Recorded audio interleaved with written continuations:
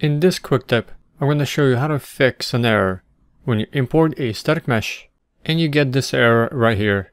Degenerate tangent bases will result in incorrect shading and 0 binormals. Here I have a 3D model, so I'm going to go ahead and export this as an example. I'm going to select everything, combine it so it's a single object, delete history, then go to File and Export Selection. I'm going to make sure file of type is set to FBX export. Name the mesh. And for the properties on the geometry, I'm using the standard export options, which are smoothing groups and smooth mesh enabled. And for FBX version, I'm using FBX 2018, which works perfectly. But you can use an older or a newer version of FBX, and it will work just fine. Then hit Export Selection. Inside Unreal Engine 4, I'm going to go ahead and select the folder I want to import the static mesh into. Click Import, find the exported static mesh, select it, and click Open. The import options, I'm going to reset everything to default, and the only options I disable are Auto-Generate Collisions, Generate Light Map UVs, and Import Materials and Textures.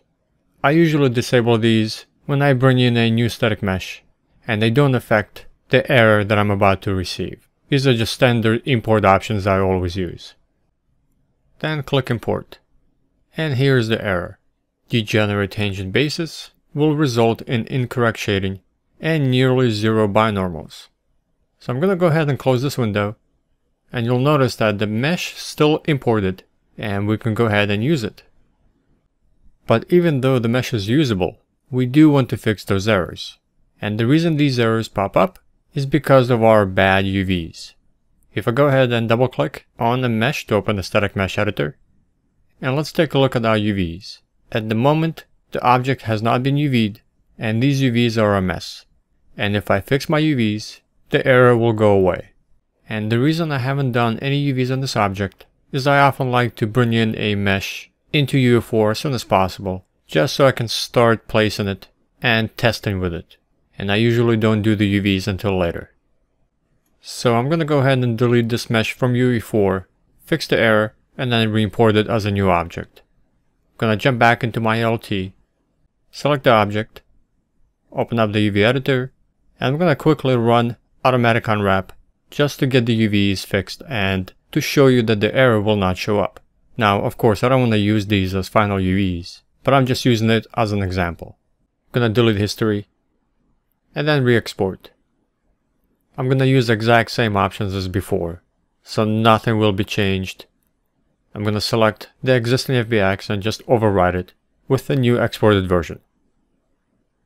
And then back inside UE4, I'm going to import again. And then the import options, I'm going to keep them exactly the same as before. And hit Import. And here we are. The error is now gone.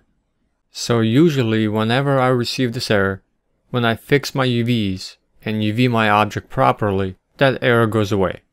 Now if you still continue to receive this error, even though you've taken care of your UVs, then you have another problem with your mesh. These could be options selected during the export and import, and they just don't match. Or you might have some really bad geometry that needs to be fixed. So when you export your mesh from Maya or Maya LT, the standard settings I use are smoothing groups and smooth mesh. There's another option that you could select, and these are tangents and binormals. And this has to do with editing vertex normals for your object. And this is a bit more advanced, but if you export with tangents and binormals enabled, so when you import into UE4, you have to make sure that you update normal import method to match what you exported. And in this case, I would choose import normals and tangents. And again, this is an advanced option.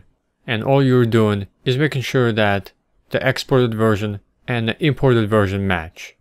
But the standard normal import method that I use is to import normals, which is the default.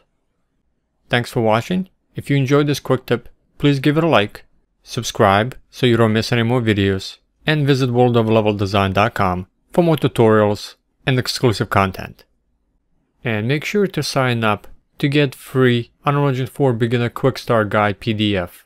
And this is a 150-page guide to help you quickly get started learning and using Unreal Engine 4. It's completely free, and you will see a link in the description box below this video, or if you're watching this on the website, go to the sidebar and enter your name and email to get the free guide. And I'll see you in the next video.